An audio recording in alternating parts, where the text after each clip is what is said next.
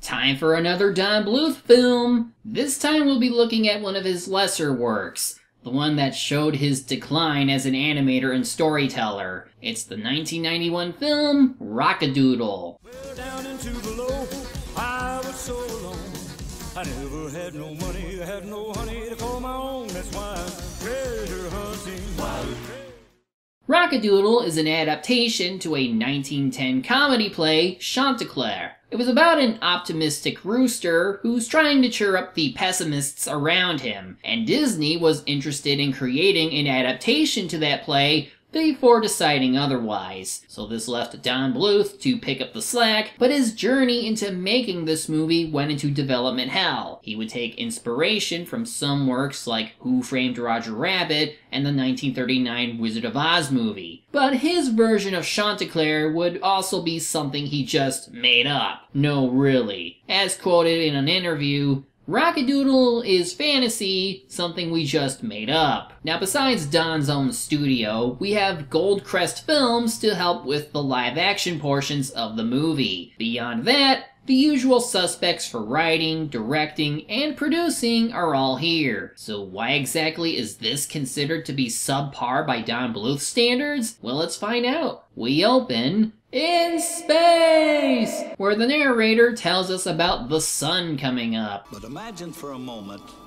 if instead of rising up like this, one morning where you lived, she took a look around and decided to go back to sleep. Then you probably have a bigger issue than just the sun not doing its job. Better call the SCP Foundation. Well, he's going to show us such a scenario after we get hit by a Solar flare! Cock-a-doodle!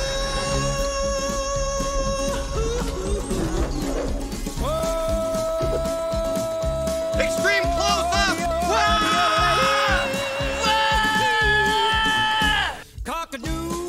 So this is Chanticleer, voiced by Glenn Campbell. He's the popular jock whose singing voice can summon Prometheus, the living sun, but also Zeus the thundercloud, but he's not allowed to stay, so he just goes home. Of course, you know, a little rain wouldn't hurt once in a while. Helps the crops out. Now, older Don Bluth movies are no strangers to musical numbers, so Rock-a-Doodle obviously has to have one. It's okay sounding, but I can't help but find this a bit too cheerful. Though knowing how dark these movies can get, maybe this is just bait to lull us into a false sense of security, because living alongside Chanticleer is the Grand Duke of Owls, voiced by Christopher Plummer. He doesn't like how the rooster brings the sun out, so he's obviously going to try and get rid of him. He first tries to hire a chicken hawk, and that fails, but they do enough to stop him from singing as the sun rises up. So that's enough to prove that the main character is a fraud, or that he's not super special since the sun can come up on its own.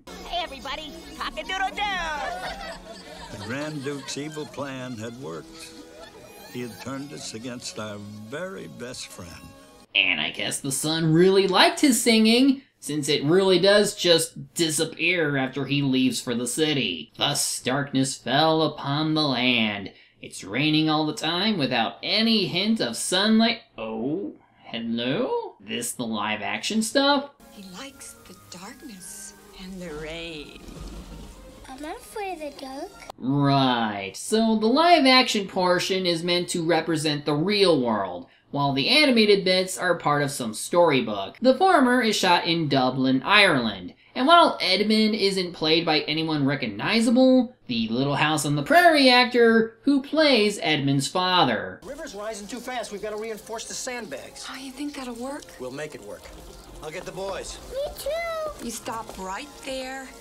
Oh, Mom, I'm one of the boys. Yeah, my hopes aren't too high for child actors. I mean, he definitely seems like the kind of kid who wants to hang out with his older brothers. I bet Arliss got to help prevent a flood. We don't live in an era that pushes children to do adult work. Now go to sleep before someone chucks you into the river. I should mention that the live action and animation segments were filmed in 2 different aspect ratios. The animated portions were done in the open matte full screen negative style, while the live action portions were in the hard matted widescreen style. Certain releases then fiddled around with these settings, which explains why some of the characters could look a little weird. That said, it could just be that I'm using a high-def copy of the movie for this review. Anyway, all Edmund can do is read his book while his family fights a losing battle.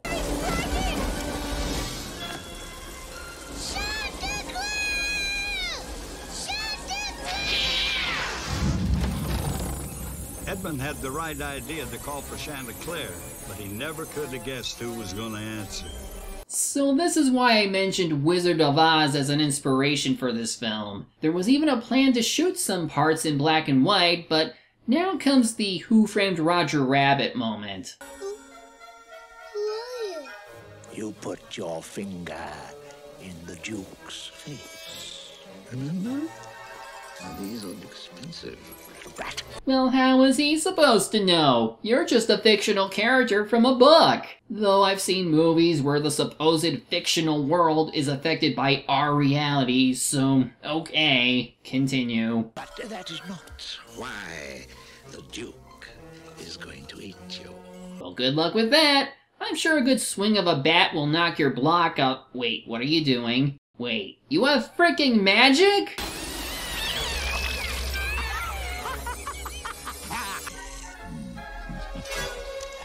Okay, I guess this was what the original play was missing, a villain with magical powers. That's when the narrator dog from earlier, named Patu, tries to leap in and fend off the owl, and he's only saved by the one thing owls are afraid of, bright light!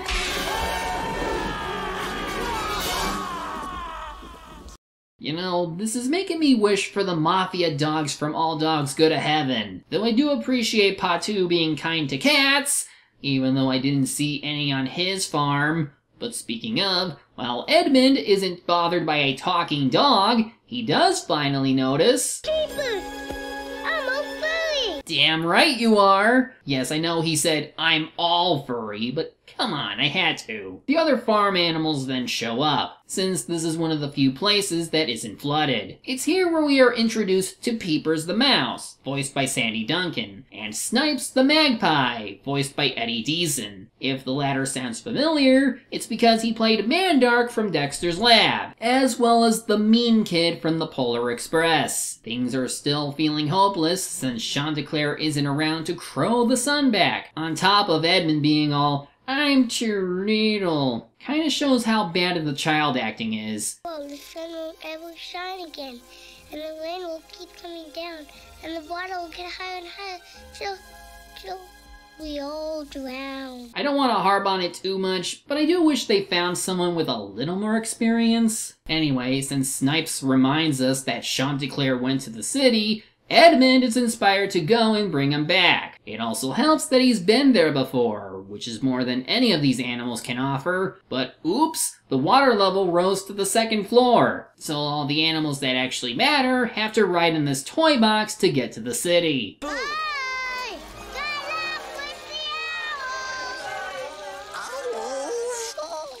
I'm sure that flashlight will hold out. I mean, it's powered by Duracell batteries. It just keeps going and going and going and going. Anyway, this nasty weather is due to the Duke's grand piano. He and his owls are talk singing about what just happened. What, Master?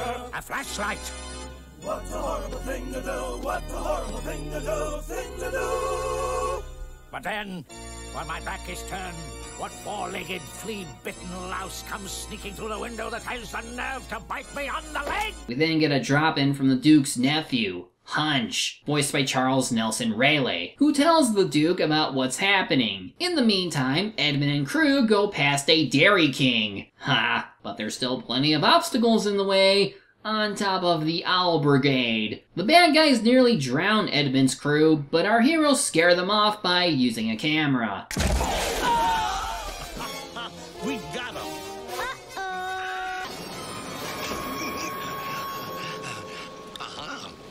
Adequate pipe. I mean, Depending on how far that goes and how long they're stuck in the box, I don't know how long they could stay there without being suffocated. This is why Snipes starts pecking holes in the box. He's claustrophobic, and his actions cause the box to take in water. But they make it through to the end and see...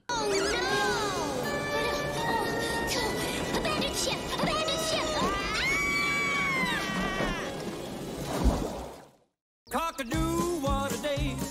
The sun is shining brightly. Okay, they survive the fall and finally reach the city, while the Duke is making himself a skunk pie. You can see the headshot just before it's put into the oven, and it was part of a deleted scene that was removed to avoid a PG rating. Not sure why Bluth needed to do that, given that the skunk doesn't die or anything. But before the big bad can get on with his meal, his underling gives him some bad news. We sucked him into an adequate pipe. You imbecile!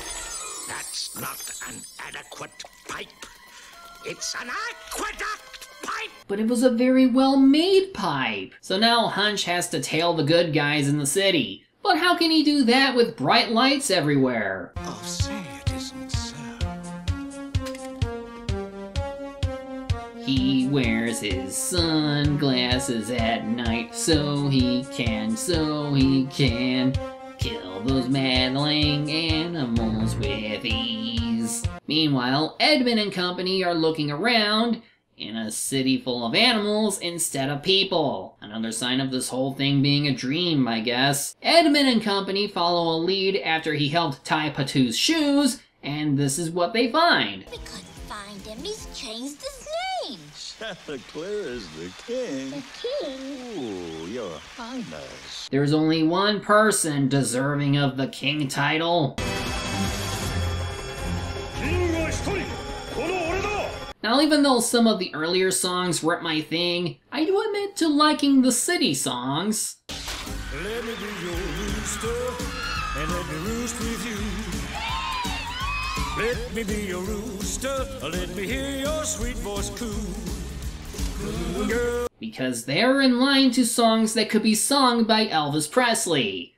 Or an Elvis impersonator. I mean, that appendage on his head is a stand-in for the king's hairdo. But there's just something about the vocals and imagery that clicks here. If this movie had focused more on Chanticleer like in the original source material, I'd love to see what Don Bluth can come up with. So during the performance, we are introduced to the Rooster's entourage. We have his manager, Pinky, voiced by Sorrel Brooke, aka Boss Hogg from Dukes of Hazzard, and there's Goldie, voiced by Ellen Greene. She's a pheasant and the love interest of the movie, much like her counterpart in the original source material. They even follow similar arcs where they need to overcome their envy before falling in love with the Chanticleer character. Oh, Goldie, would you not bother me with this right now? You gotta go on in 2 minutes. But I'm too good for the chorus. What's he got that I ain't got?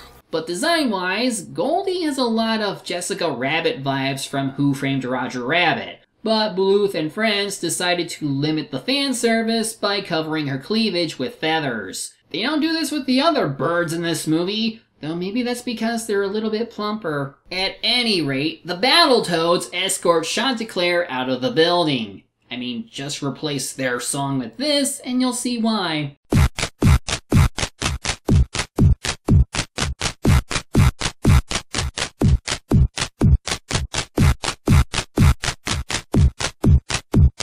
According to Patou, being famous also means being lonely, and Chanticleer is so sad he still sucks his feather thumb? At least Pinky is kinda supportive of him after taking his star into his giant helicopter, but it's clear that he has ulterior motives, especially with his plans to get Goldie closer to him. As for the farm animals, seems the Duracell batteries aren't gonna last long. Good thing they have spares. Edmund calls home to see if his parents came their way, but the phone gets picked up by the villains.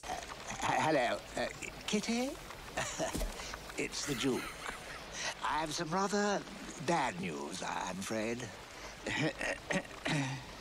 When the batteries expire, so will your friend.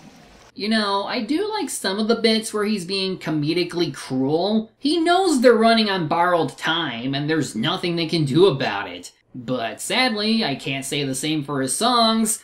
They're not very good. They're running out. They're running out. They're running out of batteries. No batteries. Turns out Pinky is in cahoots with the Duke, who tells him to intercept Edmund and friends before they reach the king. Actually, he only tells them to look out for a dog, cat, bird, and mouse. He doesn't tell them what exact species or breed they are. And of course, someone is giving out penguin suits to all the animals that were banned, so guess what our heroes use? Stupid! You're so stupid! The gang plans to send Chanticleer an apology letter, but Snipes gets the attention of the bad guys by ruining his disguise, so they're now on a time limit. Meanwhile, Pinky tells Goldie about his plans of making her Chanticleer's fake girlfriend, but only after this next song. Well, down into below, I was so alone. I never had no money, I had no honey to call my own. That's why I'm treasure hunting, treasure hunting for my love. He's treasure hunting for his love. Hey, you boys is dead meat. Are you sure it's actually them trying to get to Chanticleer? It could have been any of the other animals in penguin suits. Anyway, the crew reach Chanticleer, and they're finally in a position to give him the apology letter. Sorta. Now. She's faking it. Goldie seduces Chanticleer to get the letter away from him. Then we cut to them continuing their romance atop a skyscraper with a farmhouse. But while she is meant to be pretending, she actually does fall for him. At least that's what Patou says in narration. Trouble was, with Goldie on the scene, he wasn't feeling so lonesome for us anymore. Which was exactly the way Pinky wanted it. To the best of my knowledge, the dog's narration was added in later because test audiences couldn't follow the story without it. I don't blame them. And it's a bad sign that the movie can't explain its own plot without resorting to a narrator device. Patou also talks over some music sequences, which reduces my possible enjoyment of those parts. It just adds up to a scene with too many voices without focus. She was falling in love for real. Love has said hello. You don't know what that really means to me. In any case, our heroes thought they can't catch up to Chanticleer and Goldie, but Edmund hasn't given up yet. The heroes learn that those two are gonna star in a movie, so Edmund sneaks into Goldie's trailer to intercept them. Here's where the Jessica Rabbit comparisons are more appropriate, even when the cleavage gets edited out. Goldie finds Edmund hiding in her trailer. She is nice enough at first to let him explain why they are trying to see Chanticleer, but then she kicks him out once he's done. Her change of heart begins when she sees Pinky's goons rounding up our heroes with the intent of hurting them. Well, more like tie them up. The person who actually tries hurting them is Hunch. And more or less he tries to hurt them, but fails constantly.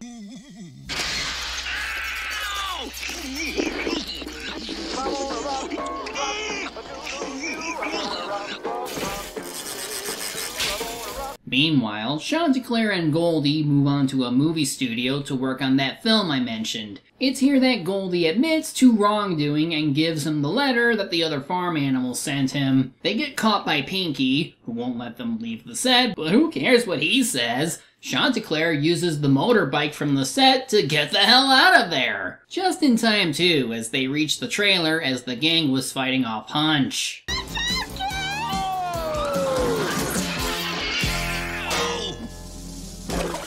Oh, no, I've killed him.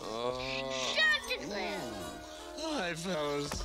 Just throw some water on him. He'll be fine. Time to make a getaway. Our heroes take Pinky's car, but Hunch still has a handle on the side of the trailer. Time to disconnect it. Cats are climbers. I'm a boy. Just climb down there. What? I can't. Don't be such a sissy. I'll fall. You're a cat. You won't fall. I will. Oh, I'll do it myself. You're such a scaredy cat. Even if you don't believe he's a human boy, he's still a kitten. You're asking a lot out of him, and he's already done more than his fair share, but he's still got more to do because while he disconnects the trailer, he strands Peepers on the other side. He then tries to reach out and rescue her, but the unfortunate happens.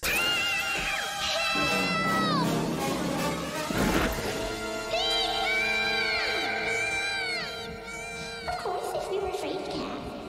Afraid cat. I'm not afraid of anything. Hey, lay off stuff. Okay, I can understand this being a recreation of a small child's guilt over losing a friend, especially if he inadvertently had a hand in it. Even the imagery is a little creative, but I think it drags on a bit too long and is a teeny bit over the top. At least it leads to a cool turn as Edmund reverses course and drives all the way back to the collapsing water tower to find Peepers. But she's not here somehow. Where can she be?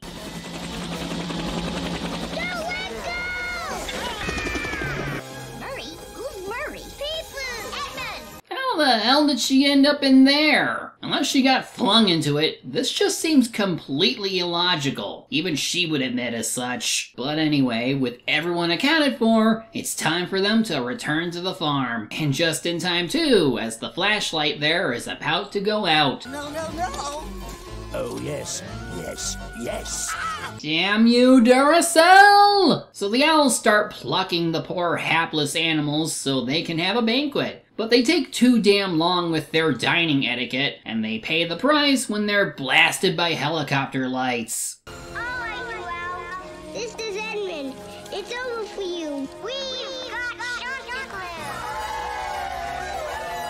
Of course, trouble arises when Hunch appears, yet again, and after a mid-air struggle, the helicopter comes crashing down. But that's fine. Chanticleer is here to tell the sun to rise up.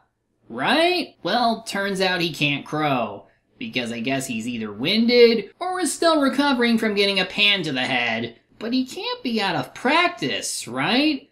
He wasn't gone for that long.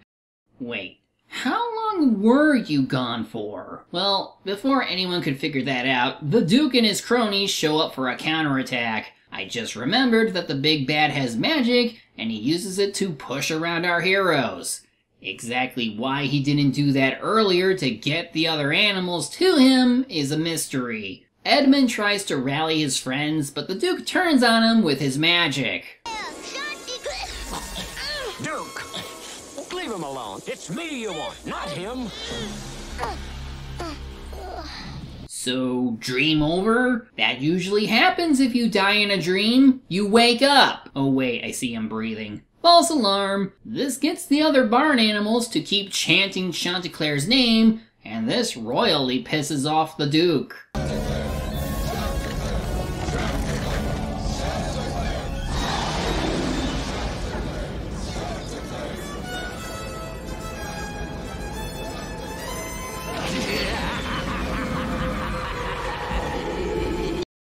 Okay, if he could do that this whole time, why didn't he do that sooner? Jeez, where's Hercules when you need him? Well, anyway, Chanticleer gets enough emotional support to snap out of his rut. He counters with the most epic crow ever.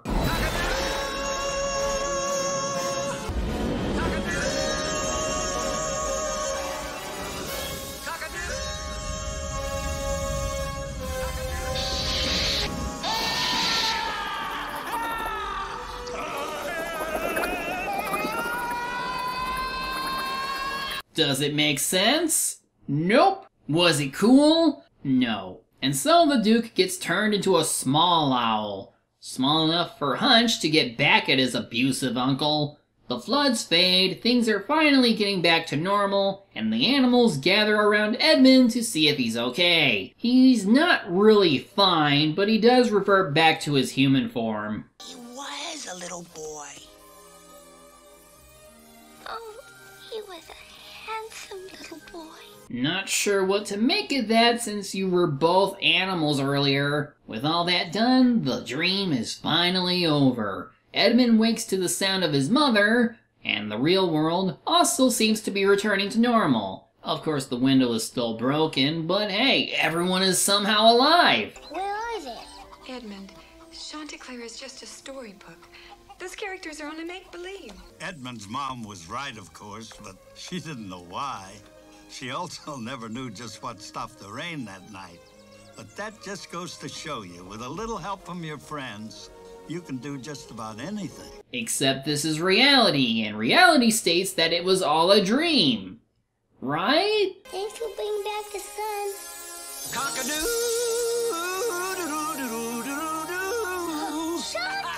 Hey, Edmund! Woo-wee! So it was all real? What the hell? Okay, let's speedrun this. We get a redux to the movie's first song, and Edmund gets integrated into the cartoon world. Probably a good thing then they did this mostly animated. This doesn't exactly look good. Well, my daddy taught me how to sing, and that's why this voice means everything. Sun do shine, you better shine. You better shine. Well, the sun do shine, you better shine. You better shine. So, that was quite a movie. What the hell was it even? I don't even know why Don Bluth even bothered to make allusions to the Chanticleer play, because most of the movie is not about that story. There's just too much going on, and the movie has split its attention between the Edmund parts and the Chanticleer parts.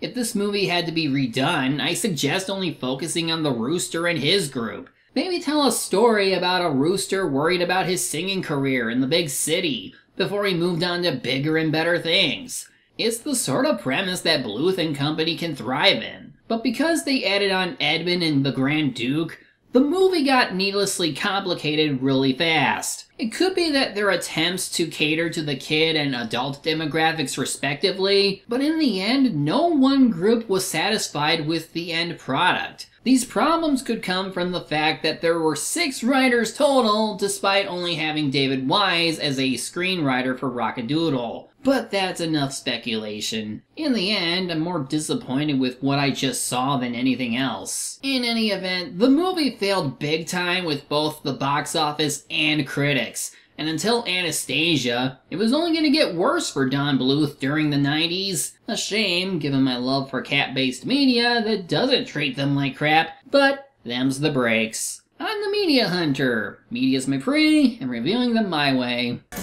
You better shine. You better shine. You better shine. So you better shine. Dick-a-dick-a-dick-a-dick-a-down-down.